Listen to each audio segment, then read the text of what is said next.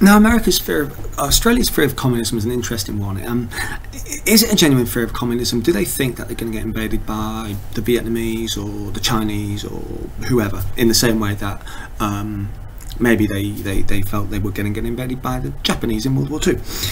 Or is it simply a ruse in order to build a better alliance and a greater reliance upon the Americans?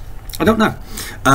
It may be one way or the other. There's no question that this domino theory was genuinely a cause for concern across the entire world. European countries were worried that the Russians would move towards the west, and their domino theory would see the likes of Germany, France, Britain, Spain all taken over by communists.